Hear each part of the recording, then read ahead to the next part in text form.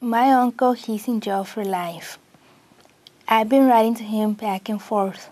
I have a couple of letters that he's written to me. All he talks about is how he regrets about being a gang member and being locked up. Now he tells me to go to school and focus and stay away from trouble. He lets me to know good.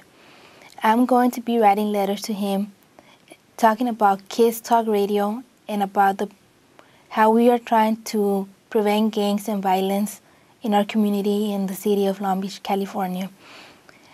He's going to be responding to my letters, talking about how life is in prison, and if he had a message to send out to all the teenagers out there, what would it be?